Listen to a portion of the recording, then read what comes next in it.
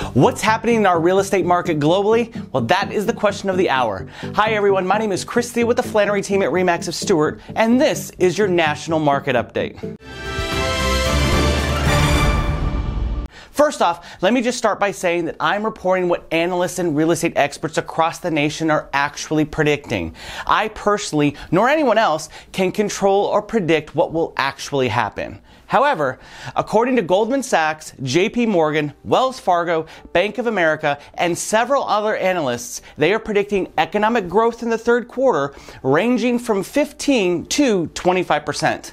A graph statistic from Opportunity Insight shows that most businesses ranging from healthcare to transportation all had a decline in consumer spending in the first half of the year, with the exceptions of groceries. But let's face it, we all have to eat. Groceries actually went up. So it's good news that the predictions from the analysts are that we will see progress in the third quarter as compared to the first half of the year.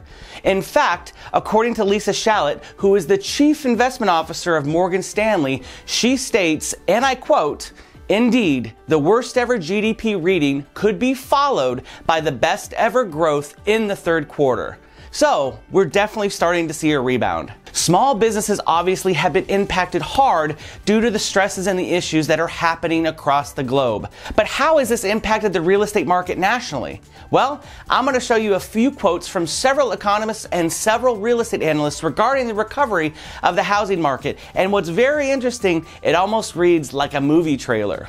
Realtor.com says, astonishing rebound. Housing Wire says, shockingly strong.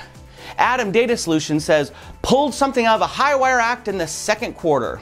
Zillow stared the pandemic right in the eye and hasn't blinked.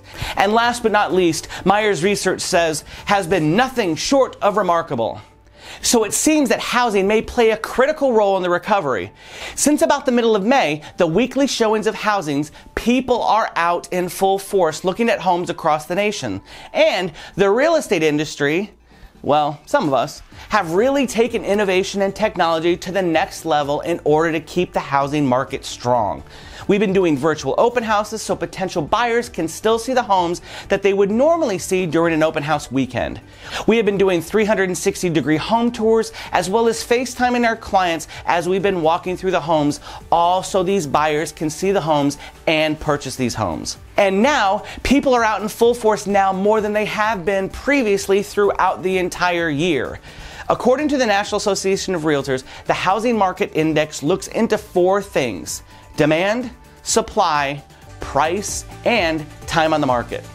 It combines those together and creates an index. And we saw a rise and then a dip down, and now we are above what we were in February of this year, so it shows that we are strongly recovering.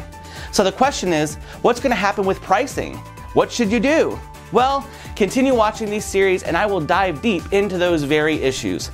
Chris Thiel here with the Flannery team at RE/MAX of Stewart, and I cannot wait to keep you informed. Thank you all so much for watching, and be on the lookout for more videos in this series where I answer those questions. Thank you all again. Reboot, I'm cold red, my service automated, like data running through my